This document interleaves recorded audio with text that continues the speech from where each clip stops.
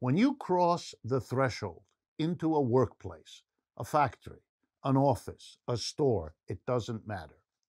You, in effect, leave one part of the world, let's call it the city, the town, the village, where you live, your area of a residence, and you enter instead the workplace, the area of your labor, if you're a working person, as most adults are.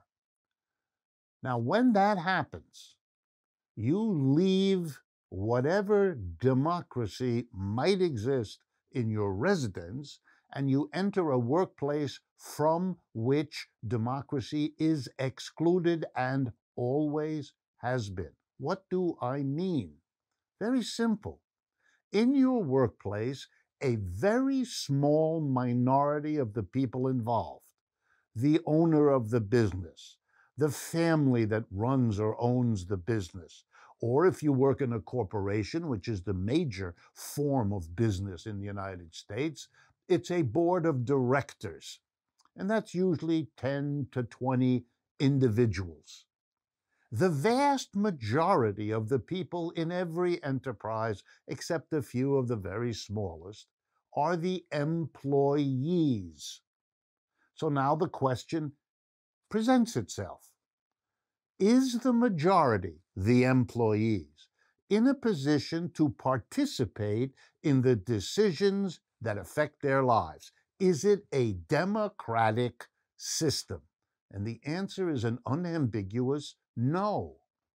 The owner, the family that owns, the board of directors, whoever runs the enterprise in a capitalist system, makes all the key decisions. What the enterprise produces, what technology the enterprise uses, where the production will take place, and what gets done with whatever profits or revenues or income the enterprise generates. Those are the four big decisions. The owner, the family, the board of directors, they make that decision. The employees are excluded from that decision.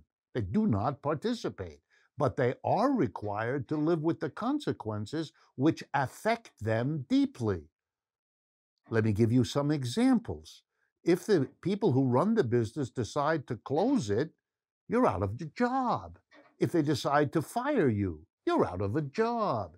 If they decide to use a technology that hurts your lungs, you've got a simple choice.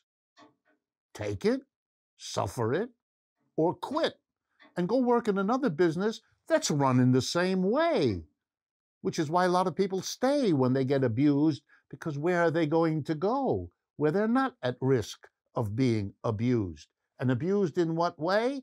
Abused by the lack of democracy in the workplace.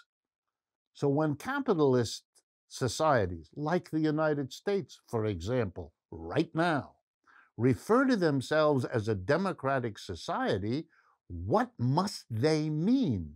Well, they must mean something other than the workplace, because that isn't organized in a democratic way. Never was. The people who make the decisions are not accountable. The employees who live with those decisions are not in a position to vote them in or out of office.